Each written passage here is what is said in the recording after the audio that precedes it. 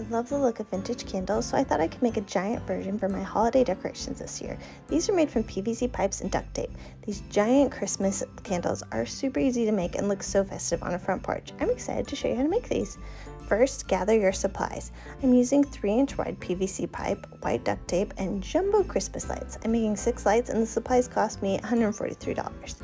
Start by using a tape measure and marker to mark the PVC pipe to cut.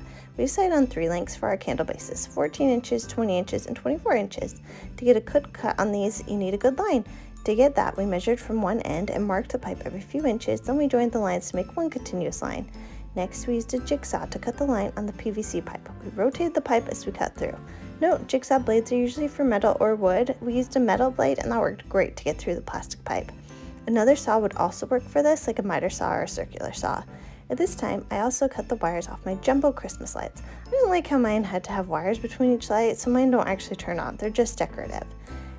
I do link in my blog to other options that turn on with a battery. And now create wax drippings with a hot glue gun. This is an optional step, but I think using a hot glue gun to make it look like wax has dripped off the candle looks cute and realistic. To create the look of wax, I put drips in different lengths and connected them with a ring of hot glue at the top. This takes a lot of hot glue, so be prepared with extra glue sticks. For the hot glue gun, I'm using one from Ryobi. It has a battery in the base. I love that there's no cord. Heats up to mid or high heat and has different tips. It's the fanciest and nicest hot glue gun I've ever used. Now it's time to paint.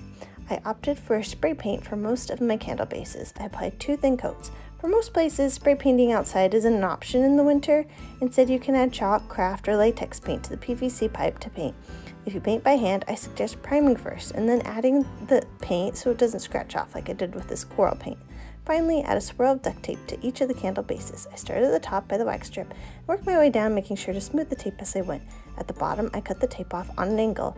On the top where the tape doesn't look great because it's by the wax strips, I just had that be the back of the candle.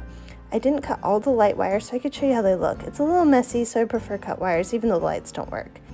And now here is how the vintage-inspired DIY giant Christmas candles turned out. I think they're really cute and festive. I arranged them in rainbow order on my porch. They could be painted in any color and look adorable.